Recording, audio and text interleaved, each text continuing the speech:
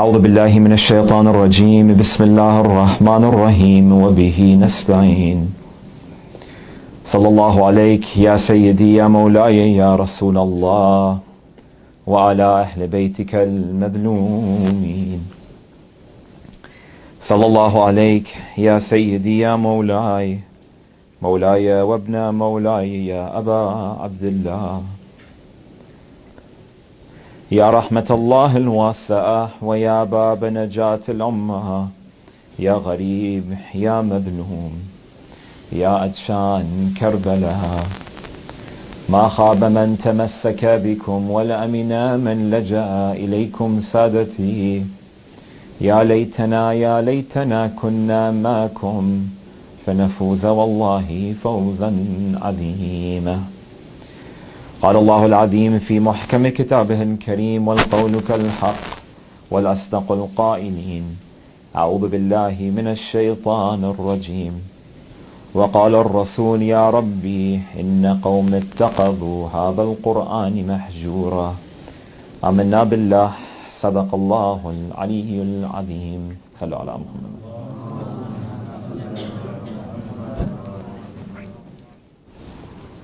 If I can ask one more time for everyone to just move forward a little bit, both the brothers and the sisters. There's a lot of space in the corner. You might even get a wall seat if you rush.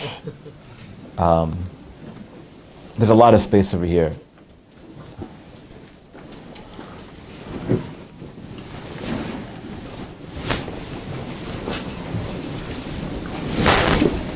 Please recite one more salawat ala Muhammadin wa ala Muhammad.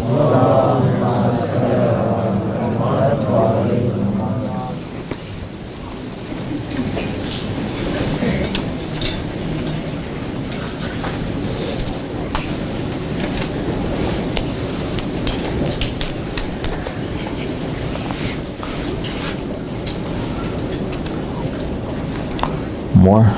Well, sisters, if you don't mind, there's a lot of space. There's a lot of space in the back over there. I know it's tough, but it feels nice when you're seated next to each other.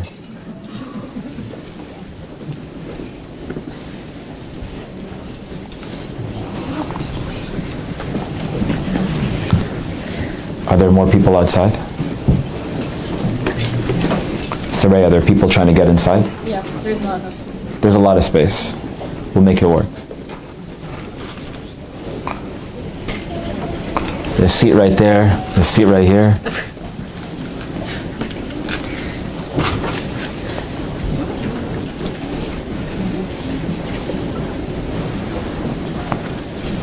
If I could ask you to recite one more salawat.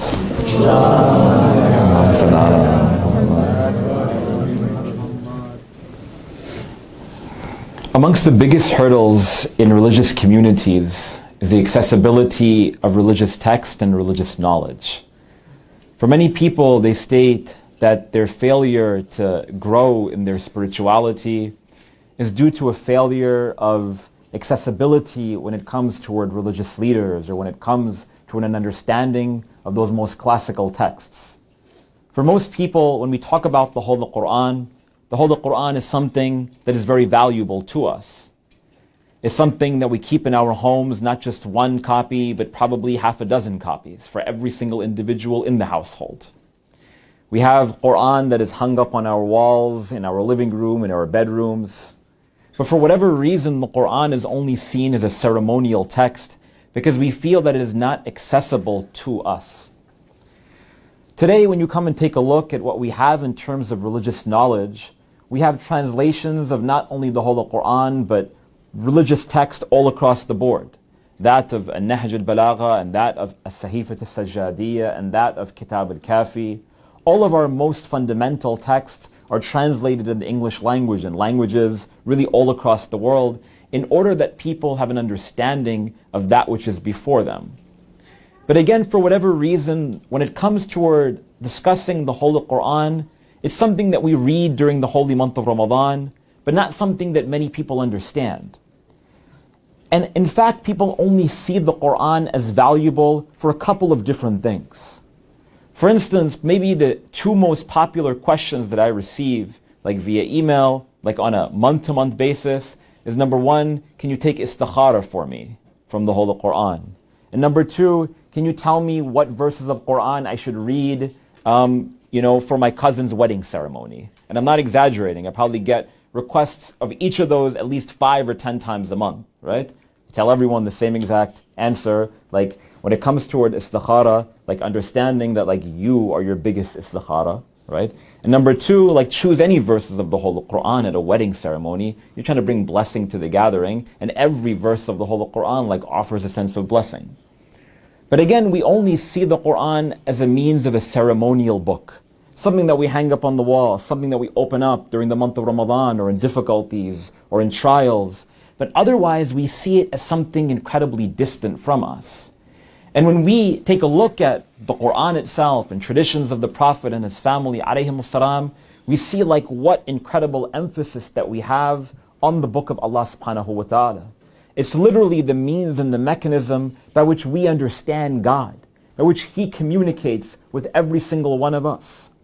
But because of a difficulty when it comes to translations, or because for whatever reason we feel that we are not ready to read the whole Quran, we are not ready to engage in religion and spirituality, so on and so forth, again, we distance really ourselves from it, not that the Quran is distant from us.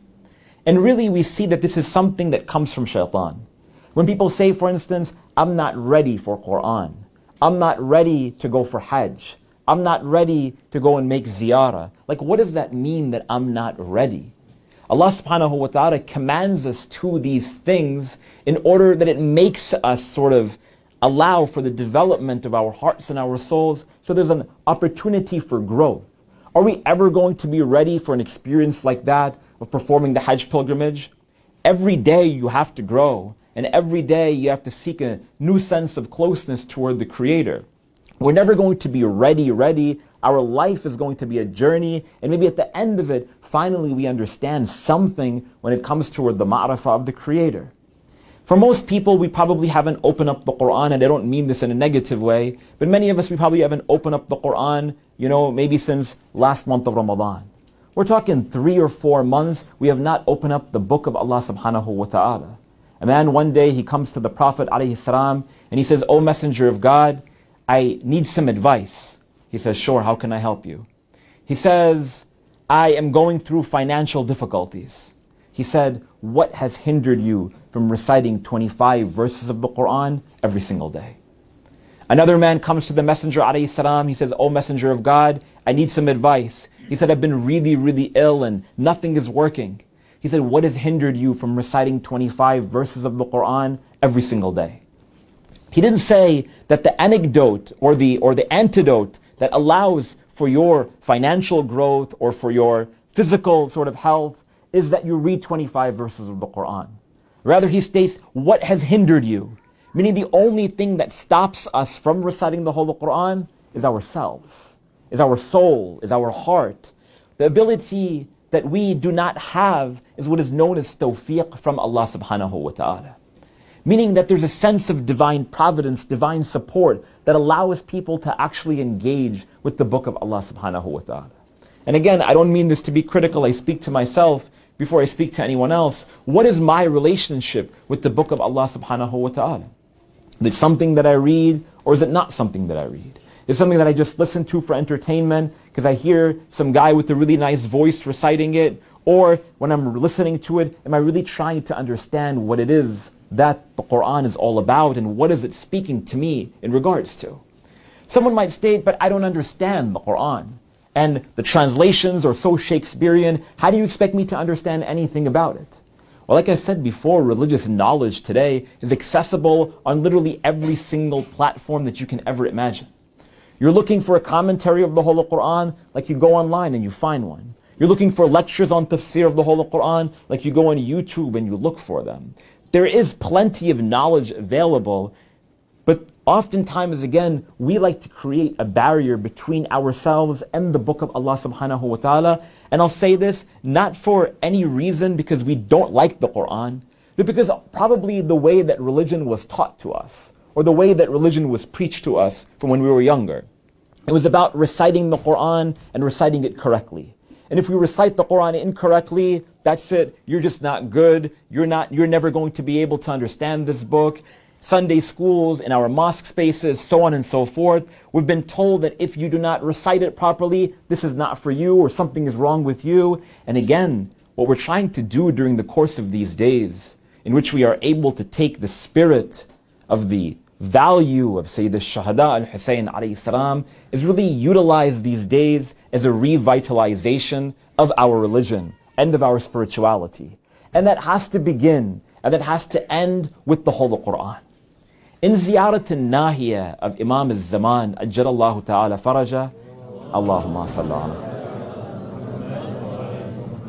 He states to Imam al-Hussein, Kunta lil-Rasuli sallallahu alayhi wa alihi walada, walil-ummati abuda, walil-Qur'ani sanada. He states, O Imam al-Hussein, O my grandfather Aba Abdullah, that to the Messenger of God you were his son. And toward this ummah, you were its strength. And toward the Quran, you were its pillar. Understanding that Ahlelbayt alayhim salam, they are not divorced from the Quran in any other way. But also, when you come and take a look at the life of Imam al-Hussein alayhi salam, on the night of Ashura, when the battle was supposed to take place, and we'll get into details about that on the night of Ashura, Imam al-Hussein alayhi salam, he goes to Abu al-Fadl al-Abbas, and he says, oh my brother, go toward the army of Umar ibn Sa'ad and tell them to postpone the beginning of the battle until tomorrow during the day. And Abu al-Fadl al-Abbas, he says, whatever you say, O my master.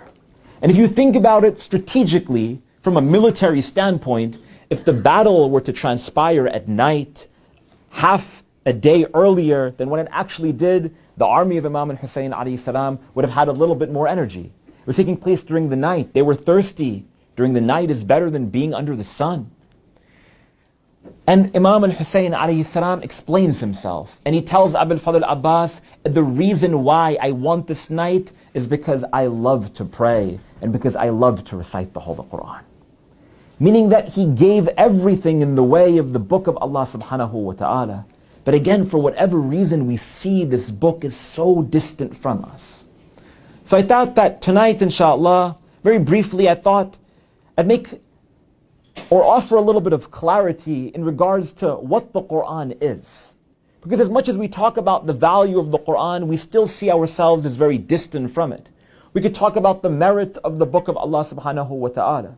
We could talk about the lessons and the values that it calls to.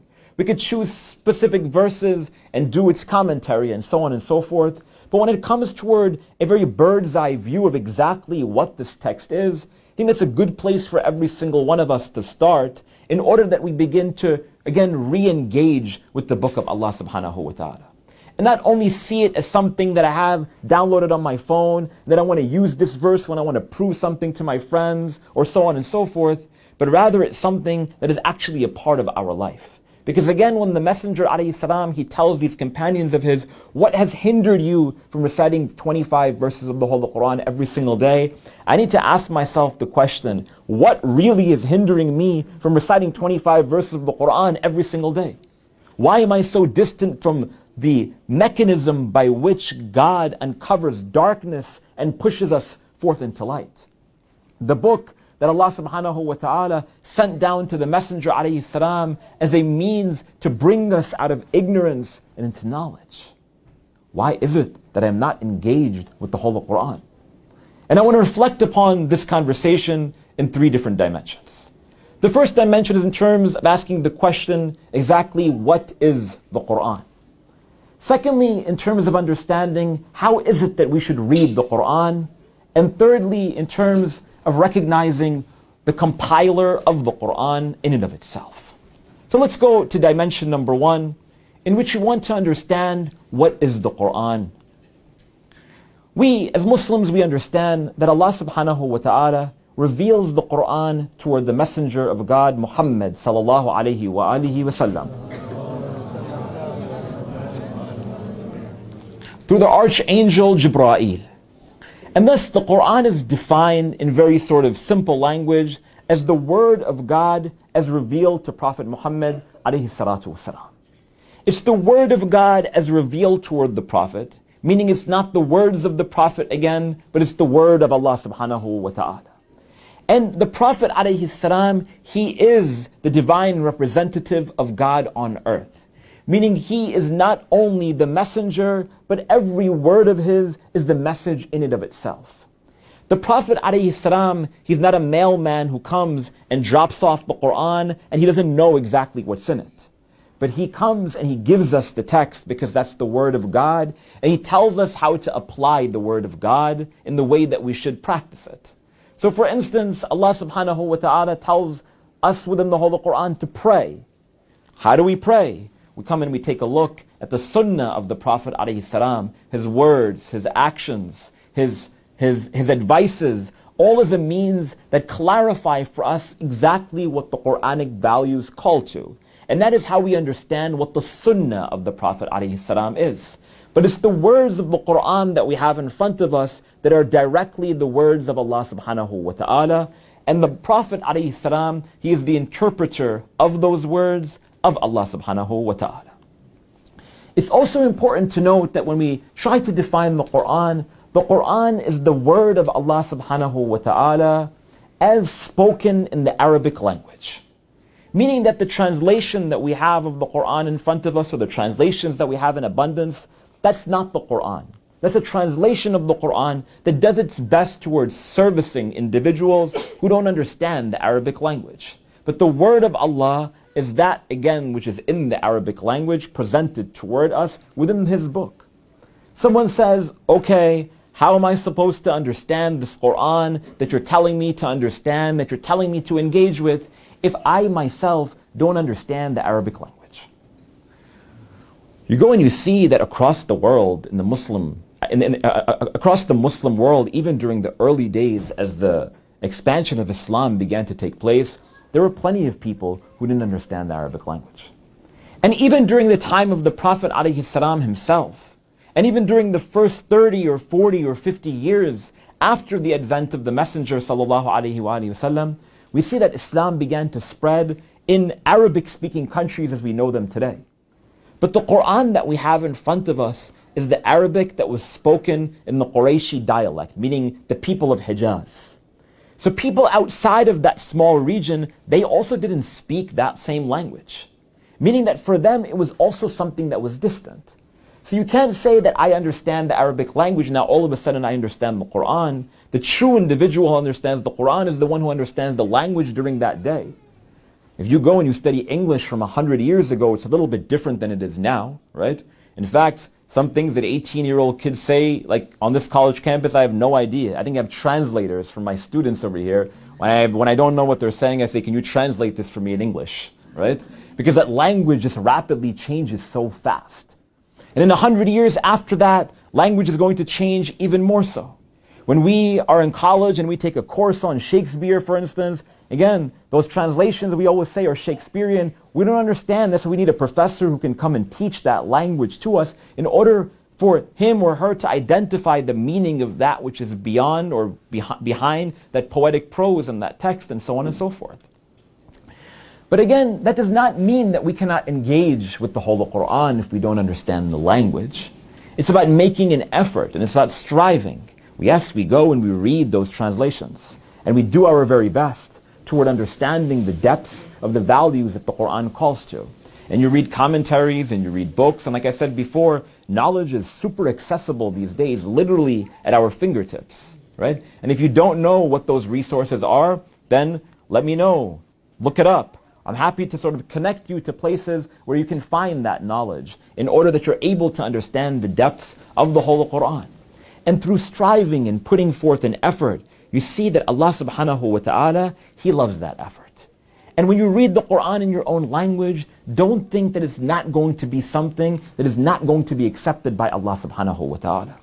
In a really beautiful hadith that I read the other day from the Prophet sallallahu alayhi wa alihi wa sallam, Allahumma salli ala Muhammad.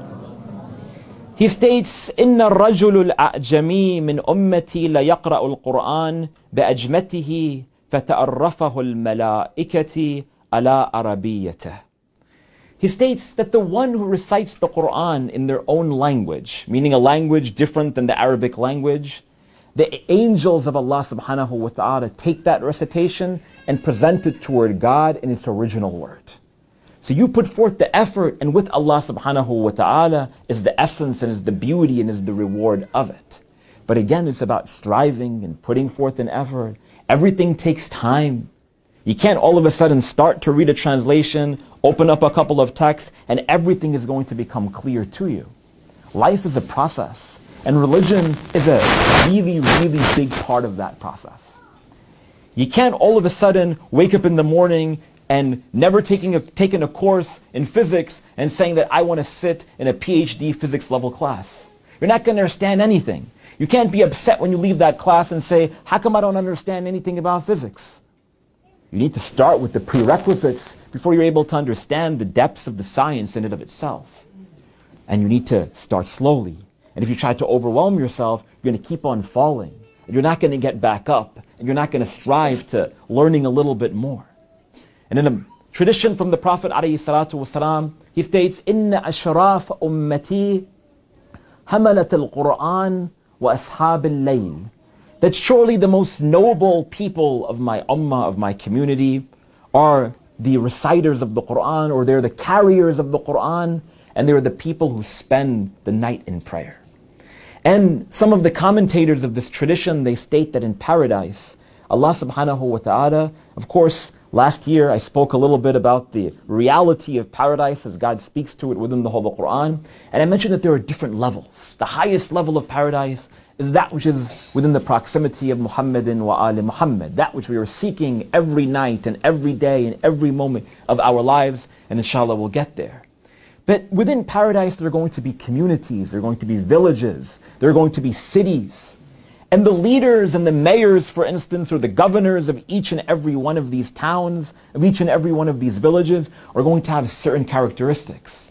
Not which of those individuals has the largest financial support from this, company or that organization, but Allah subhanahu wa ta'ala states those who are the leaders of paradise, those who have the highest of rank, are those who are the holders or the carriers of the Quran. Meaning those who not only read it and recite it and memorize it, but they're the ones who are engaged with it. They're the ones who are immersed in it. They're the ones who spend their nights and their days seeking the knowledge of that which is within the Holy Quran, and those who spend their night in prayer. So when we come toward understanding what is the Quran, again, it's the word of Allah subhanahu wa ta'ala as revealed toward Prophet Muhammad sallallahu alayhi wa alihi wa sallam. Allahumma sallam. Now, how was it revealed toward the Prophet alayhi salatu wasalam? When we come toward the issue or the discussion around revelation, we see that there are two different words that are spoken to within the Holy Quran about the revelation of the Holy Quran. The first one of these words is what is known as al-inzal, and the other one is what is known as at-tanzil. Allah subhanahu wa ta'ala states, for instance, Inna bismillah ar-Rahman ar-Rahim, Inna anzalnahu fi laylatil qadr. That surely we revealed it on the night of Qadr, the night of power during the holy month of Ramadan. What is that it? That it is the Holy Quran, and that is unanimous according to all Muslims. And then we have other verses of the Holy Quran in which Allah subhanahu wa ta'ala states that He reveals these verses, He reveals these chapters, He reveals these insights at different times during the life of the Prophet sallallahu alaihi wasallam. There are different occasions. For instance, a man comes toward the Prophet and he says, "O Rasulullah, tell me when the day of judgment is going to be." And at that moment, Jibreel comes toward Allah subhanahu wa ta'ala. Jibreel goes from Allah subhanahu wa ta'ala to the Messenger alayhi salam, and he says, "O Messenger of God, when that man asks you about the day of judgment, tell him that that knowledge is with Allah subhanahu wa ta'ala." Someone comes toward the Prophet ﷺ and he says, "What is the story of Yusuf that I hear my Christian friends and my Jewish friends talking about?" And Allah subhanahu wa ta'ala reveals the story of Yusuf. So we come and we see that there are two sort of issues when it comes toward the conversation around revelation. One is that Allah subhanahu wa ta'ala reveals the entirety of the Quran toward the heart of the Messenger alayhi salam every year on the night of Laylatul Qadr. And on the other side, that He reveals these certain occasions or the reasons for revelation, or as we have within the Quranic sciences, what is known as asbab al-nuzul. There are certain instances where the Prophet ﷺ was brought forth that insight from Allah subhanahu wa ta'ala by the mechanism of the archangel Jibreel to the Prophet alayhi salam, in order that he's able to bring forth that wisdom to his contemporaries at that very moment. So the Prophet alayhi salam, he has that knowledge within his heart, but again it gets sparked upon instruction from Allah subhanahu wa ta'ala. Everyone following so far? So when it comes toward understanding then, what is the Holy Quran? It's the words of Allah subhanahu wa ta'ala as revealed toward the Prophet. It was revealed to the Prophet numerous occasions directly to his heart in its entirety, and on other instances, specific verses were revealed to him or re-revealed to him upon occasion, upon necessity, or upon the command of Allah subhanahu wa ta'ala. It's also important to note that when it comes toward the Holy Quran, that we have to understand its verses in two different folds. There are verses that are revealed in Mecca, and there are verses that are revealed in the holy city of Medina. The beginning of the prophetic message takes place in the holy city of Mecca, and then the Prophet ﷺ, he migrates to the holy city of Medina, where eventually he passes away and he's buried.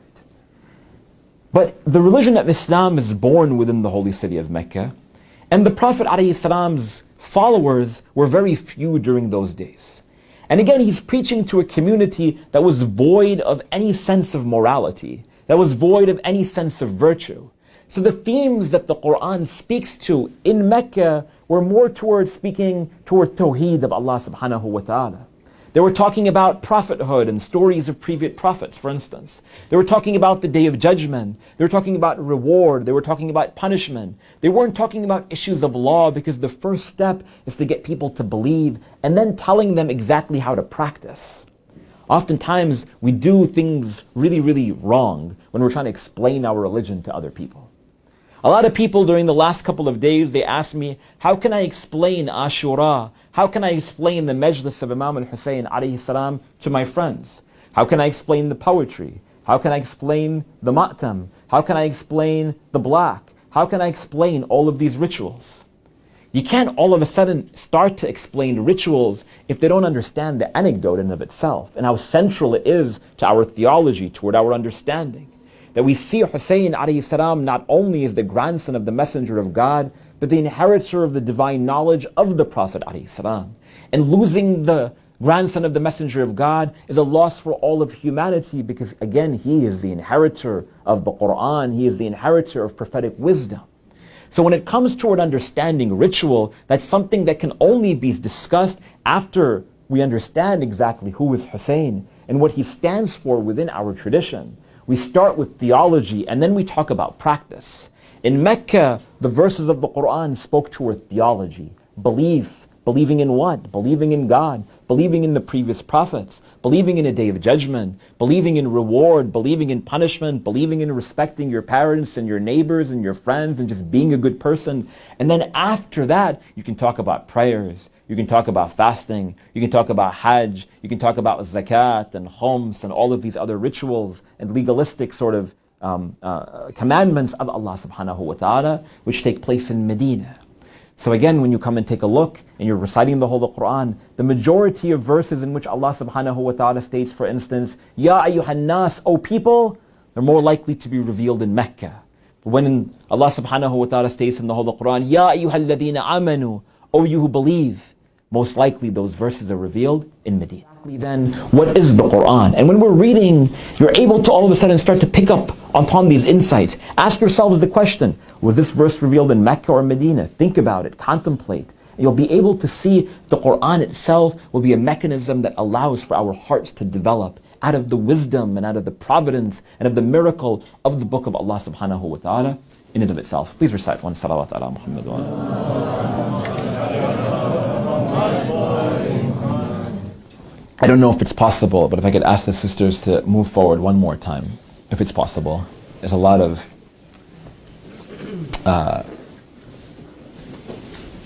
people I can imagine that are still outside that are trying to get in. And if I could ask the guys to move forward, to move toward my left, to your right, so that the sisters can take over the central space, that would be helpful.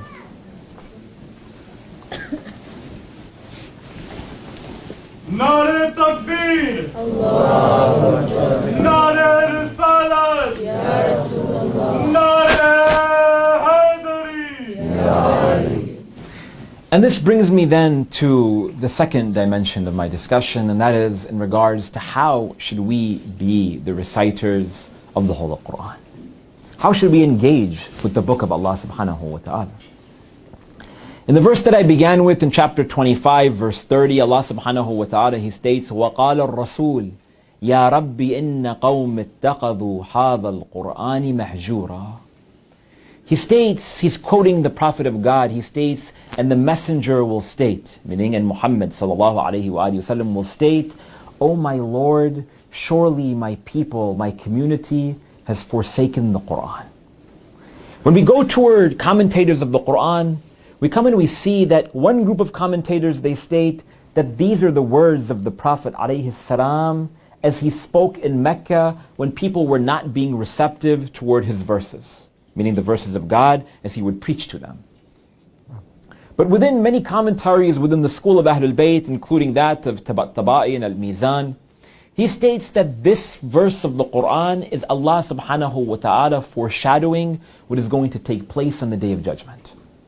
That on the Day of Judgment, Allah subhanahu wa ta'ala will hear the complaint of the Messenger of God. وَقَالَ الرَّسُولِ. And the Messenger states, Ya Rabb, Ya Rabbi inna qawm ittaqadhu hadha al-Qur'ani mahjura.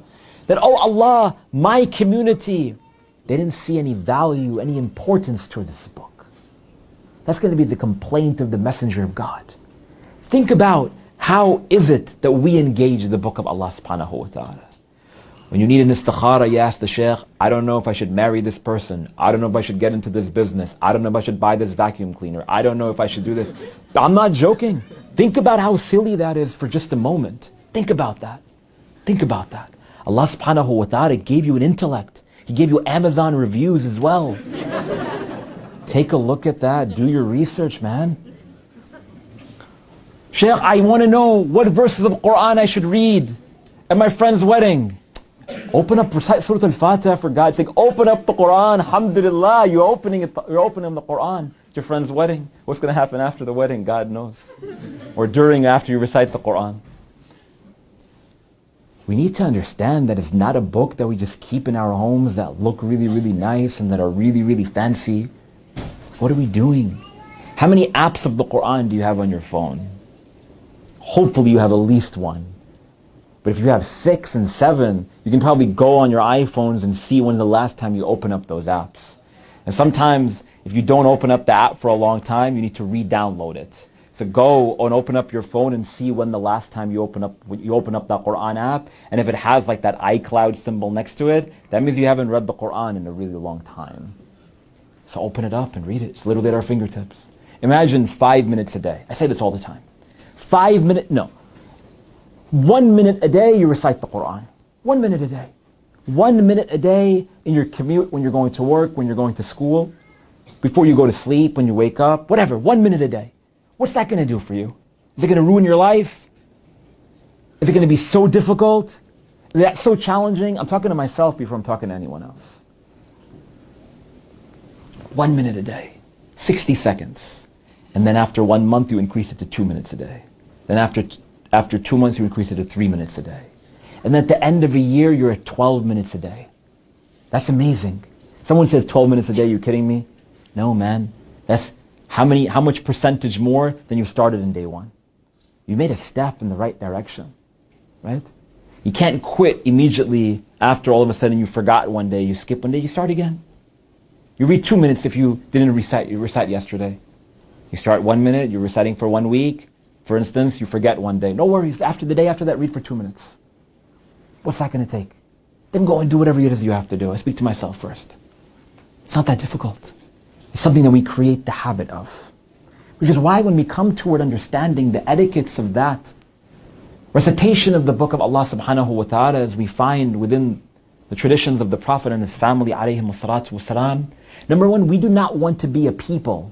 We do not want to be those people who the Messenger alayhi salam is complaining about on the Day of Judgment. That my people, they are those who had forsaken the Holy Quran. So let's engage with it. And we start. We start tonight. In the name of the barakah of Sayyid al-Shuhada al-Hussein alayhi salam, that I'm going to start reciting the Quran. In the name of Hussein, I'm going to recite the Quran. In the name of the Messenger of God, I'm going to start reciting the Quran. And I want his blessing and I want his barakah to be as part of this recitation. That's it. And you start. You slip one day, you start again tomorrow. What's that going to take? You go and you see, again, when we go to where the traditions of Ahlelbayt alayhim salatu wasalam, they state that amongst the etiquettes of the whole Quran, they're sort of in twofold. The first fold are those external etiquettes, and the second fold are those which are the spiritual or internal etiquettes. When it comes toward the external etiquettes of engaging in the Quran, traditions state, for instance, at the place where you sleep, keep the Quran next to you. Keep the Quran next to you where you sleep on your nightstand, for instance. Right? Or in a drawer nearby, or on a bookshelf nearby. You wake up in the middle of the night, you can't sleep, you pick up the Quran, and you'll read some verses. It's on your phone, open it up, read a couple of verses. You can't sleep, for instance. Your spouse making, too much noise while they're snoring or they're moving around. Or in my case, my daughter kicks me in the face. Right? I wake up, I can't sleep. Look, read 3 verses. Read 2 verses. Sometimes you just can't sleep at night and you're tossing and you're turning. Maybe Allah subhanahu wa ta'ala wants to hear your voice. You get up, you make dua, make wudu, say some prayers, recite a couple of verses. This is one amongst the etiquettes of reciting the whole Quran. Amongst the other physical etiquettes of reciting the whole Quran, as we find within our traditions, and these are within ahadith of Ahlelbayt, these are not something that I'm making up, is that you should have a good fragrance in your mouth when you're reciting the whole Quran. Someone says that's so silly, right? What is Allah subhanahu wa ta'ala going to do with that? No, it's about understanding again that our physical is a mechanism that really cultivates the spiritual. Right? That's why before you pray, we're told to brush our teeth. You make wudu, you put on fragrances. It creates a positive environment and a seriousness for that which you're about to engage. Right? That's why when you come to the majlis, wear deodorant. Put on some cologne. That's why I said it should be nice to sit next to people, right? And everyone started laughing and I started wondering, oh man, what's the reason why people don't want to sit next to people? I've given this anecdote last year, I think during Muharram, but nonetheless I'll say it again for those of you who are not here. It said there was once this lady, her name was Zainab. Zainab, she was a individual who lived in the holy city of Medina during the time of the Prophet ﷺ, and she was someone who had real intense ma'rifah of the Prophet ﷺ. This lady was really incredible. And her profession was that she would go door to door towards selling perfumes. So it is said that one day she was walking in the streets of Medina and she reached the door of the house of the Prophet ﷺ. And she knocked the door and the Prophet ﷺ happened to be the one to open the door. And she has this bag full of perfumes and fragrances and so on and so forth. And the Messenger ﷺ says, Ya Zainab ta'attarti bayti. That, oh Zainab, you've made my house smell really beautiful. And look at the response of this woman, who really understands the Messenger of God. This is what I'm talking about when we talk about understanding the one that we are here to grieve over. She responds, Ya Rasulullah, ta'attarta as-samawati wal-ard. O Messenger of God, and you are the one who has allowed for a beautiful fragrance to be eminent in this world and in the heavens. She understands the Messenger of God. Of course, the fragrance of the Messenger of God, alayhi salatu wasalam, was not a fragrance that was of any cologne. It was his natural odor that Allah subhanahu wa ta'ala instilled within him. But he would tell us numerous times within ahadith about the importance, for instance, about fragrance. Anyhow, so amongst the etiquettes of reciting the whole Quran, brushing your teeth, putting on fragrance, facing the Qibla, again, all things that are physical, reciting the Quran in a melodious voice. Someone says, man, I can't recite like Zuhair. I call Zuhair the voice of the community. I call him the voice of God, but someone said I was being shook. So I said, let's leave that for Morgan Freeman. Okay, I'm doing shirk now. Bad joke? Recite salawat.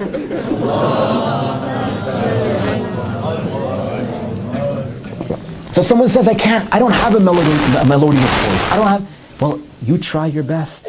Recite it in a way that's loud according to our traditions. Loud enough for you to hear your own voice. Again, because it creates something. That when you're listening to the Quran, that you actually listen to it and you don't converse over it, for instance. Listen to it in the car, listen to it. You listen to it while you're working on the computer, don't talk toward the person next to you. Put it on mute and then continue that conversation. That when you're reciting the Quran, look at the verses, because there's blessing for the one who looks at the verses. And there are numerous other rituals in terms of that which we have recommendations when it comes toward the etiquette, the adab of the recitation of the Holy Quran. And then we also go toward those spiritual sort of etiquettes. That is that before you recite the Quran, ask Allah subhanahu wa ta'ala for forgiveness. That when you begin to recite the Holy Quran, and when you start to recite verses that speak toward paradise, you say, "Oh Allah, give me paradise." That when you recite verses that talk about punishment, that again you're in a conversation because you understand that this is the way that God is speaking to you. So you have to respond to God. Prayers is the way that we talk to God. And the Quran is the way that God speaks to us. So when God is saying that the believers, they are the ones who get paradise, and they sit on couches with rivers beneath them, you say, "Oh Allah, give me this." And then when God talks about punishment, you say, "Oh Allah, save me from this." And then when Allah subhanahu wa ta'ala says that there is a reward for those who are patient, and there is a reward for the mu'mineen and the muttaqeen, you say, "Oh Allah, make me from amongst the patient, make me from amongst the mu'mineen, make me from amongst the muttaqeen." You read it, and again you're in a conversation with it as well. And then this brings me toward the third dimension of my discussion for tonight, and that is in terms of who is the compiler of the Holy Quran. This conversation in and of itself could be an entire lecture in and of itself. But because I received this question from a couple of people over the last couple of months, I thought that let me just run through the different opinions in regards toward who compiled the Holy Quran and how is it that we have this book in the way that we have it in front of us today. Because when you go online and you Google who compiled the Quran, you're going to find a whole lot of information, a lot of books and a lot of articles.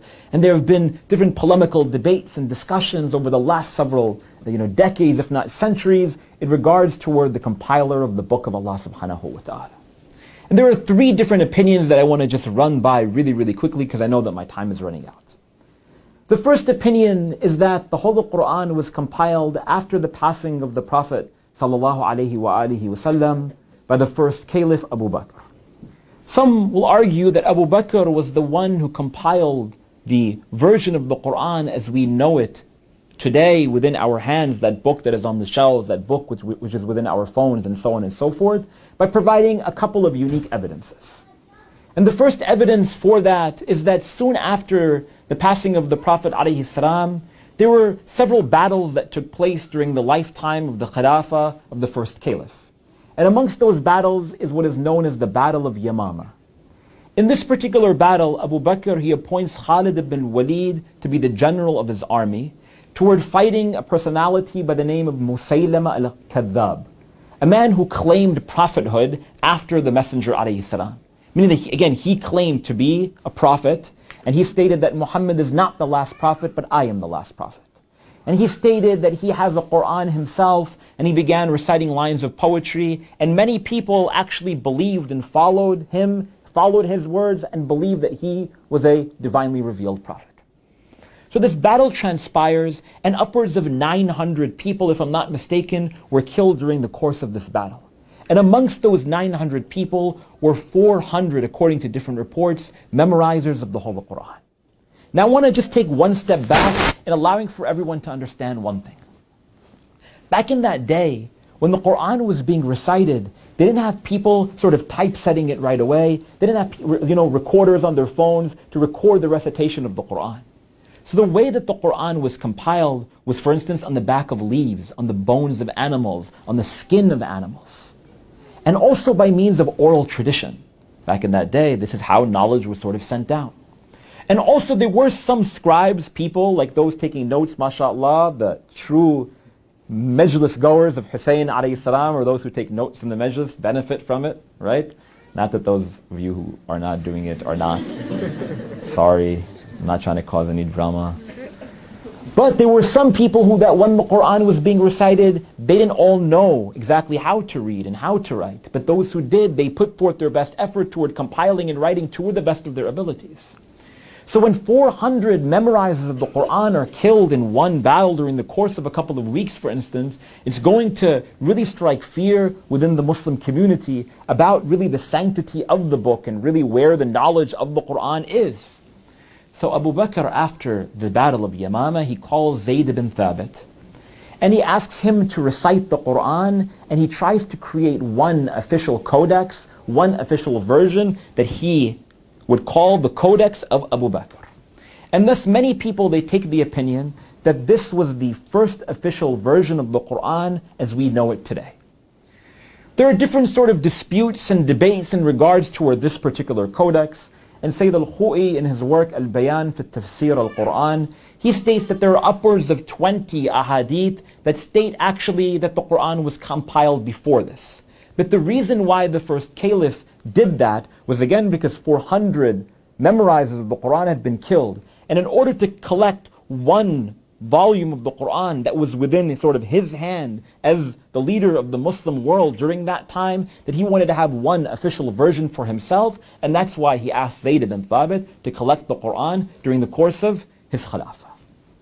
A second opinion in regards toward the compilation of the Quran is that the Quran was compiled during the Khilafah of Uthman ibn Affan, the third caliph. And the Quran, as again we know it today, is known as the Uthmani version of the Quran, or the Uthmani Codex. Many of us, again, may have heard that term. For those of you who are familiar with the Quran or with early Islamic history, with Quranic sciences, or if you go to a museum, for instance, like those art museums that have the section on Islamic art, they will say the Uthmani Codex of the Quran. And someone says, why, or what's the evidence to suggest that Uthman was the one who compiled the whole Quran? Again, as I mentioned earlier, that the religion of Islam began to spread really, really quickly during the first 25 or 30 years after the passing of the Prophet ﷺ, but even more so during the latter years of the life of the Messenger ﷺ. And as I mentioned before, the Quran is revealed within the Arabic dialect of the community of the Messenger ﷺ. So as Islam began to spread, you find that people would begin to recite the Quran within their own dialects. And for those of you who have traveled to the Arabic world, to the Middle East, or if you've studied the Arabic language, you'll see that every single community and every single culture, and even within a country, if you go to the north of that country, their Arabic is different than the south of that country. And even within tribes, they speak differently, and they utter words, and they pronounce words differently. When I was studying in the Islamic seminary, I would go and I would try to speak the Iraqi Arabic that my wife taught me. And then they would know that I came from a really small village in the south, and they say, you're not from Karbala because this is not the way that we speak. But I said, no, just please give me the watermelon at $3 because I can't afford another dollar to spend. They say, well, you know, in Karbala it's $4. And all my friends from Karbala, they said, no, you got ripped off, it's $3. So you go and you see by just the way that you speak, people are able to understand and they're able to pick it up, that you're a little bit different. So again, as the Islamic empire began to spread and the Muslim world began to expand, you find that everyone would begin to recite differently.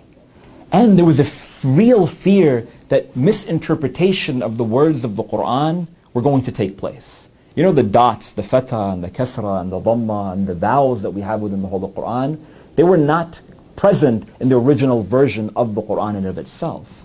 That was taught by Ali ibn Abi Talib toward his companion Abu Aswad al-Da'ali later on, during the lifetime of Imam Amir al-Mu'mineen alayhi salatu wasalam. So what Uthman does is that he gathers together amongst the early memorizers of the Holy Quran, and he says that I want you all to write the Quran exactly the same way as you know it, those individuals who were present during the time of the Prophet and who understood the dialect when the Quran was revealed. Again, those early memorizers who lived during the time of the Messenger sallallahu alaihi wasallam. And he stated that there should be an official copy of the Quran, one in Mecca, one in Medina, one in Kufa, one in Yemen, one in Baghdad, and one in every sort of major center of Islamic learning. And then he ordered that all of the other versions of the Quran should be burnt. And many times people say, that's so controversial, how can he order the versions of the Quran to be burnt? We even have traditions in which Ali ibn Abi Talib alayhi salatu wasalam said that if I was in that position, I would have done the same thing. So their second opinion is that the Quran as we have it in front of us was compiled during the time of the third caliph, Uthman ibn Affan. And the third opinion is that the Quran was compiled by the messenger Muhammad sallallahu alayhi wa alihi wa sallam. During the course of his lifetime. Someone says, what's the evidence for that? We have numerous evidences, and I don't want to get into all of them, but just a couple of thoughts. That on the day in which the Prophet ﷺ, he recites that famous sermon, he states, إِنِّي تَارِكْ فِيكُمْ الثَّقْلَيْن كِتَابَ اللَّهِ وَإِتْرَةِ أَهْلُ بَيْتِهِ. That I am leaving behind for you two things, the book of God and my family. You take a look at what is a book. A book is something that is physically in front of you. It's not something that is scattered on different leaves, on different animal skins, on the bones of a cow or of a goat, and so on and so forth. But a book is a book. Furthermore, we have traditions that tell us, for instance, that the Prophet ﷺ says that the one who recites, for instance, Surah Al-Qadr, the reward is this. The one who recites Surah Al-Asr is this. The one who recites every chapter of the Quran, for every single 114 of them, the reward is this. Meaning that every single one of those chapters of the Quran had to have been defined and had to have been understood and had to have been designated by the Prophet ﷺ himself. And on numerous occasions during the end of the life of the Prophet ﷺ, we would see that certain people would even state, Hasbuna kitab Allah. That it suffices for us that we have the book of Allah subhanahu wa ta'ala in front of us. Again, kitab Allah. And thus it's important to understand that the opinion within the school of Ahlelbayt alayhimus salam is that the Quran was compiled under the tutelage and under the instruction of the Prophet alayhi salam toward the end of his life, as he taught Ali ibn Abi Talib and, according to different traditions, Zayd ibn Thabit. And again, I'll just conclude with this point because again, I know that this conversation has a lot of information. That the Prophet alayhi salatu wasalam, he would have not left behind us a community that was beginning to thrive during that day without any sense of understanding of the most important text that we have in front of us. That the Quran that we have in front of us today, the one that you open up every single day in front of you physically, or the one that you open up electronically on your phones, is that which has been taught to us exactly by the Prophet sallallahu alaihi wasallam. And thus there's a sense of value to it. There's a sense of beauty in it. So strive in terms of engaging with it, and you will find that the whole Quran, with its unique blessing, with its unique merit, with its unique value, will begin to speak to you in a way that's really going to create for one's spiritual growth. And this leads me then to my conclusion. That the Quran in and of itself is significant. And the Quran in and of itself is our ultimate and our absolute guide. But without the Quran, with the Quran only and without the interpreters of the Quran, we can sway a whole load of different ways. Which is why, again, the Prophet ﷺ, he states that I'm leaving behind two things, the Quran and my family, the Ahlelbayt ﷺ. Kitab Allah wa itrati Ahlu Bayti. And if you hold on to these two things, you will never go astray. And you find, again, not 50 years. My dear friends, 50 years after the passing of the Messenger of God, sallallahu alaihi wasallam, how far did people stray from the Holy Quran? How far did people stray from the values that Allah subhanahu wa ta'ala speaks to and the interpretation of the Messenger, sallallahu alaihi wasallam? The only explanation, you come and you bring me a better explanation, is that they forgot the latter of those two weighty things. They killed them, and they isolated them, and they abused them one by one by one.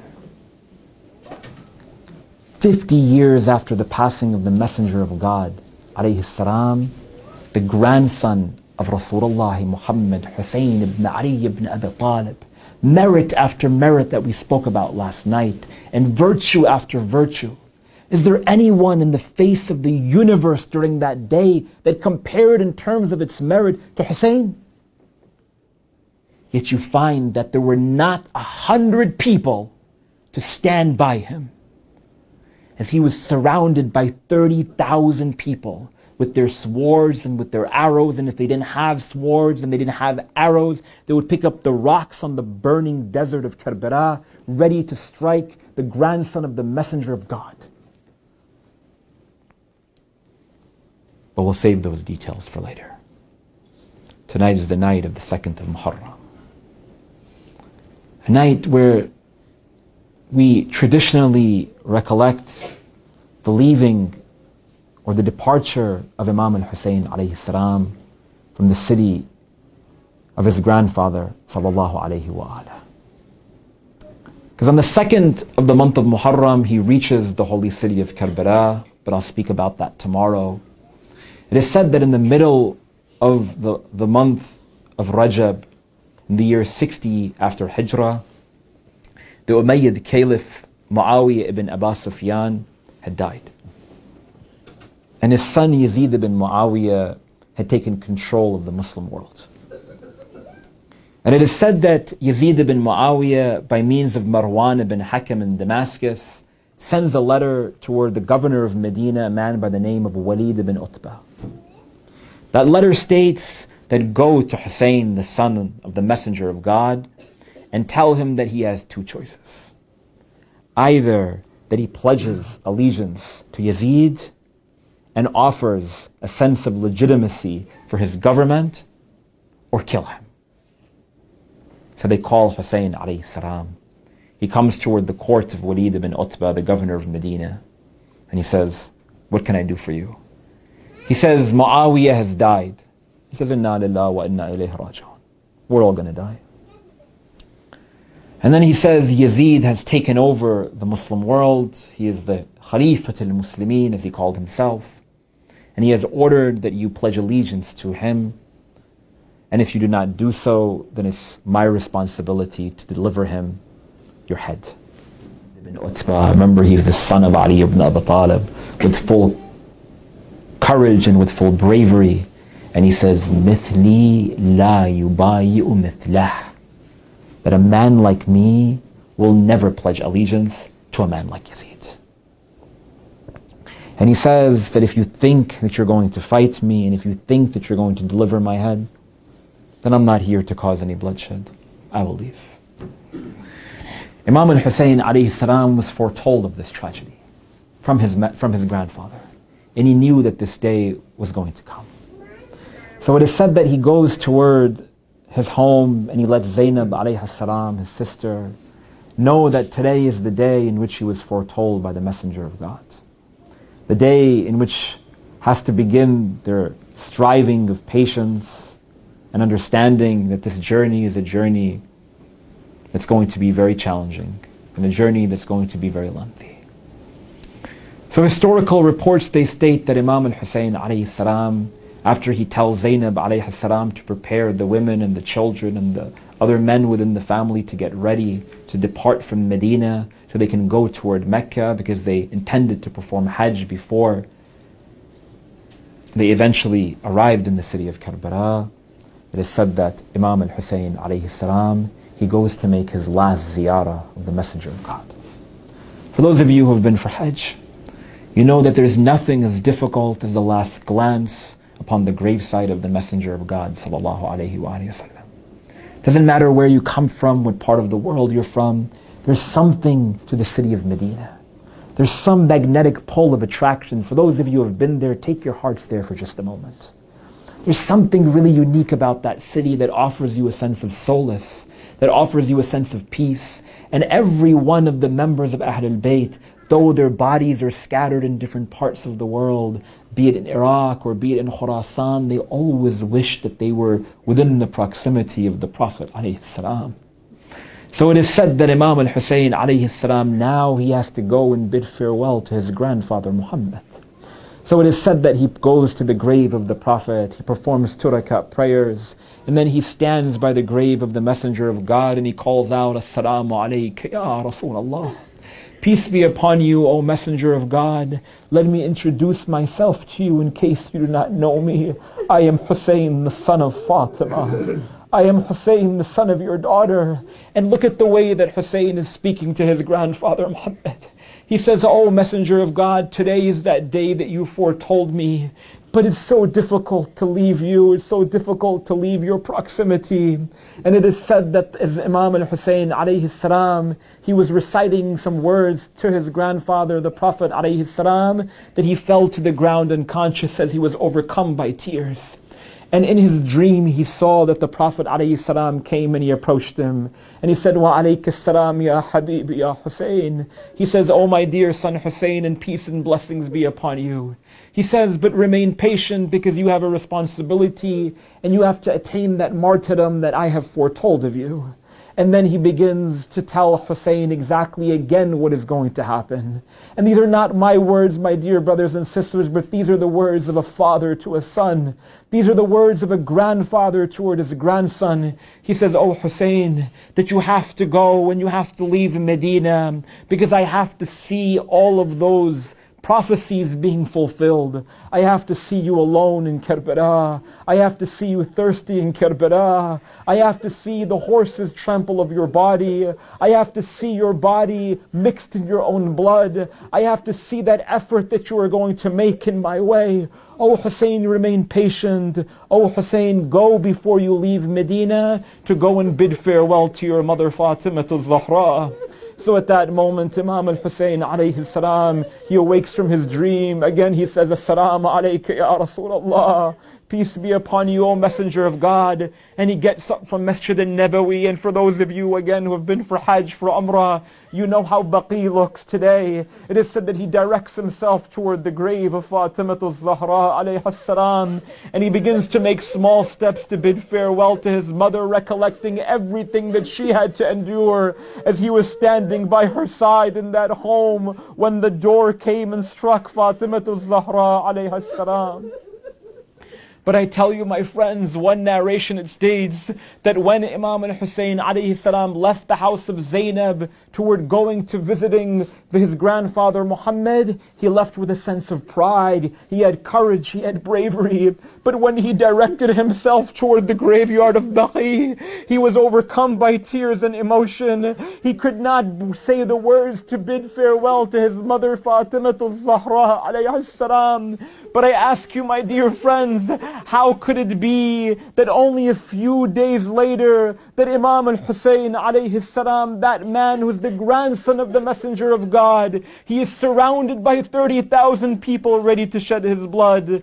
But I'll just leave you with this last point, my dear friends. Imam al-Hussein alayhi salam, he begins to depart from the city of Medina and he begins to direct himself toward Mecca and he begins to go and performing that Hajj pilgrimage. But there was one occasion during the course of these days before he arrived Karbala that Imam al-Hussein alayhi salam, he sees one of the daughters of Muslim ibn Aqil, a girl by the name of Hamida. This girl, Imam al-Hussein alayhi salam, was responsible for taking care of because he was her uncle. And on that day he heard of the tragedy of Muslim ibn Aqil, his cousin who was killed. So he goes toward Hamida and he takes her and he puts her on her lap and he begins to embrace her and he begins to hug her and he begins to kiss her. She's 3 or 4 years old and Hamida says, oh my uncle Hussein, why is it that you're treating me like this? He says, what do you mean? I'm your uncle, I love you. He says, this is the way that you treat orphans. And at this moment Imam al-Hussein says, oh Hamida, my condolences to you, but I'm your father now because your father Muslim ibn Aqil has been killed. But I ask you, oh Aba Abdullah, how did they treat your daughters when you were killed on the night of the 11th of Muharram? على لعنة الله على القوم الظالمين إنا لله وإنا إليه راجعون. We ask Allah subhanahu wa ta'ala, by our love of the Prophet and his family, alayhim as-salam. We ask Allah subhanahu wa ta'ala, by our love of the Messenger, alayhi salam, and his family, to allow for these hearts to be purified with his forgiveness. And we ask Allah subhanahu wa ta'ala to allow for these tears to be a mechanism of growth and change within our life. We ask Allah subhanahu wa ta'ala that we're able to embody the values of Muhammad and wa ali Muhammad. And we ask Allah subhanahu wa ta'ala to allow for our lives to resemble the lives of Muhammad and wa ali Muhammad, and our death to resemble the death of Muhammad and wa ali Muhammad.